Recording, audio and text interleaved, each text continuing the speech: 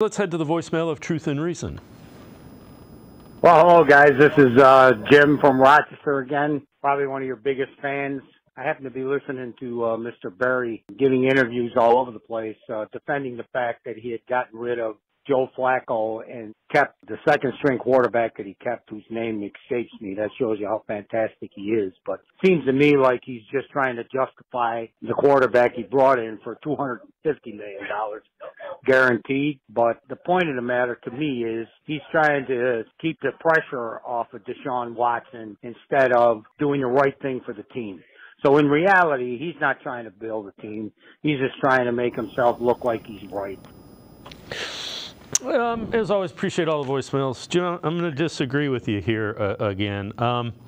So Flacco was 1-8 in his time as a starter with the Jets.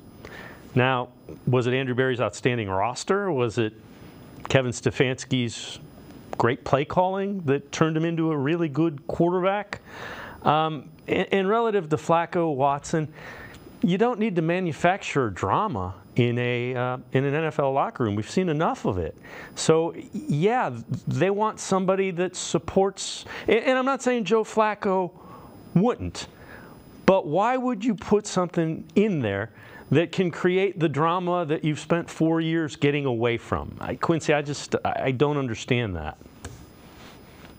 Yeah, I mean, look, Joe Flacco, they moved away from the style that Joe Flacco played well in anyways last year. Like, we're just saying this because you like Joe Flacco and you don't like Deshaun Watson. Other than that, it doesn't really make sense. I mean, Andrew Berry, every year, do you realize this, man? Every year, we have these complaints about the backup quarterback position, Dave. Every year, people call in and complain about backup quarterback. Oh, how can we have Jacoby Brissett? He's going to get suspended. We're going to play him. And what do we do by the end of the year? Oh, wow, I love Jacoby Brissett. I can't believe we're not going to stick with him. Josh Dobbs? We're going to go with Josh Dobbs as the backup quarterback? Stupid. Andrew Berry should be fired. And then by the end of this year, what were people? Oh, we should have never got rid of Josh Dobbs. We're going to be doing the same thing again, okay?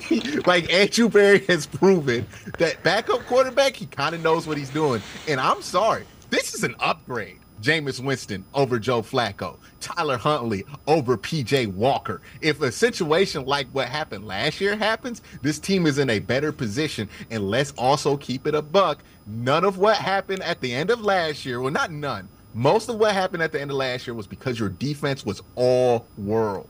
You had an all-world defense that allowed you to play with 4 different quarterbacks, that allowed you to beat the San Francisco 49ers with P.J. Walker, that allowed you to beat the Pittsburgh Steelers with DTR, and that allowed you to go on a run with Joe Flacco where he's throwing a bunch of interceptions.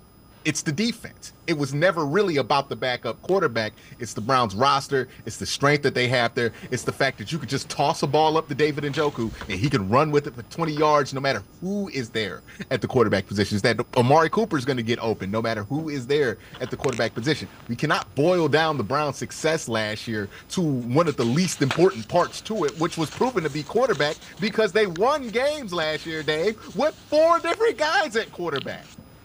Yeah, and again, I get it. Joe Flacco, it was a great story. I wouldn't bet on a 40-year-old guy who was out until November to repeat what he did in those games. It was special. It was fun. I wouldn't count on it. If I were in the Browns front office and my job depended on getting that right, I'm not betting on a 40-year-old guy who everybody passed on. I'm just not. Joe Flacco will throw like 4 interceptions in like 5 weeks next year, and we're going to be doing the thing again. We're going to be sending the dunk on tweets on all the people who are like, we should have kept Joe Flacco. And then Jameis is going to step in from randomly one day, have a good game. We'll, oh, Andrew Berry's incredible at the.